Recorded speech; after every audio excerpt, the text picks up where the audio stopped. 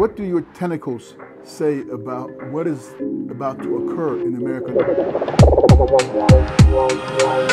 There's a game at play where the role of the US and Western Europe is at stake, basically, and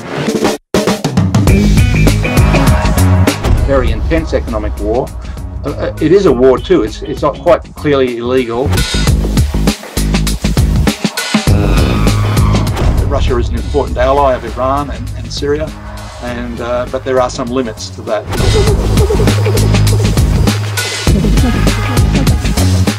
If they go too far in provoking Iran, and that the risk of escalation is something unclear. It's one of the first. What Trump might take things and how things might culminate into with this guy at the helm.